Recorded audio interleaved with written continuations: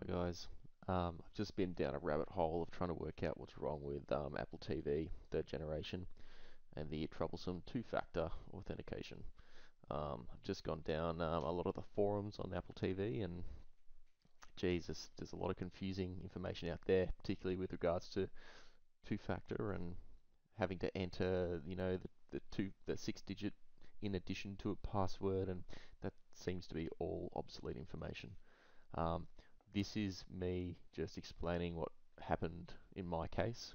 So I was running, so this is just a screenshot I've got up for generic. I have PieHole running, and I found that there were some critical URLs that were being blocked.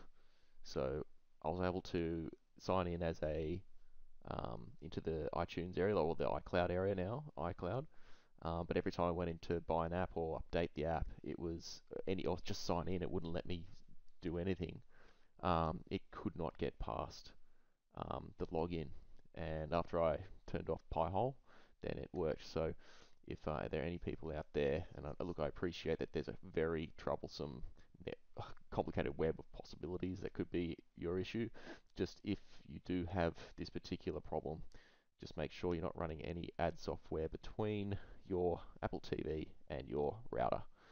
In my case, it's a Raspberry Pi 4 running PieHole. So anybody out there that may have somebody else that's set something up that does that, just check with them and make sure that that's not um, performing any kind of ad blocking. Okay, there you go. Hope it helps. Look, as I said, I appreciate it probably won't, because it basically means you need to be running PieHole. But there are a lot of users of this out there. So, cheers. Good luck, by the way.